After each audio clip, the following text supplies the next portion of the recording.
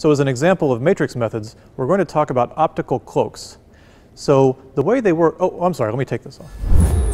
So this is a magic cloak, but we're going to actually talk about physical cloaks. So theorists have figured out a way mathematically to warp space around an object so that the electromagnetic waves travel around the object and keep going, as though the object weren't there. That's a cloak. The problem is, to do this requires exotic materials with properties that don't exist in nature. Things like a negative index of refraction and a speed of light, or a phase velocity that's infinite, things like that. So those properties don't exist in nature, but we can make something called metamaterials. So a metamaterial is when you take real materials and you sort of sculpt them at a microscopic scale so that they behave as though they have those properties under certain conditions. So this has been done, and cloaks have been made at microwave frequencies and even a little bit at visible and near-infrared frequencies. But of course the cloaks are limited. They might be limited in the volume they can block. If these metamaterials are hard to make, maybe you can only make small ones. They might be limited to only viewing at certain angles. They might be limited to only working at certain wavelengths. Lots of limitations. But they're making progress. I'm going to show you another way to do cloaks with the geometrical optics we've been talking about and how we can analyze them with matrices. So imagine two lenses with the same focal length, f, and we're going to separate them by 2f.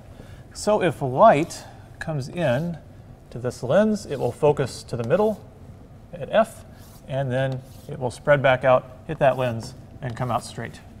So if you put your eye right there and look into these lenses, you'll see the same rays you would see if the lenses weren't there, because the rays would look the same if they went straight or if they did this.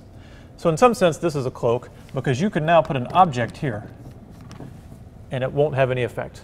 All the rays hitting the lens go down and meet here and come back out. They'll miss the object and you won't see it, as long as it stays in here.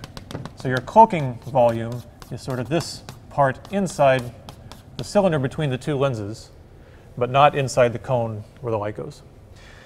So this is a cloak. It's not a great cloak because it only works for light on axis. So if you were to look on axis, this might look okay, but if you were to look to the side, everything would be warped and distorted. So you wouldn't really see the natural background if you were to just walk by this lens. So some researchers at Rochester, which is a very well-known university for optics, decided to look into ways to figure out how you could do this with larger sets of lenses and how you could design a cloak. So again, we want a region where the light that goes in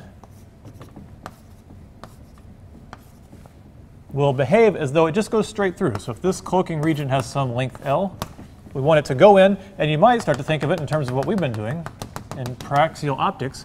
Each one of these rays might have a height and an angle. So all we got to do is say we want it to go like this. If it went in there, we want it to come out there.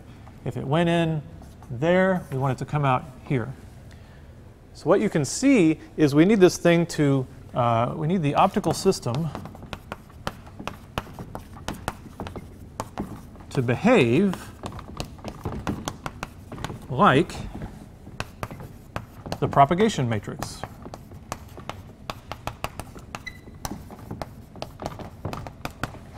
And the propagation matrix, if we want the ray to move a distance L and keep its original path, that's just 1, L, 0, 1.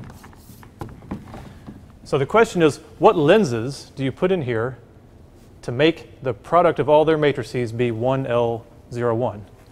We'll find this doesn't actually work. Okay? So this works on axis, but it doesn't work for all these rays going slightly off axis within the paraxial limit. So this is how we can use our matrices to figure this out.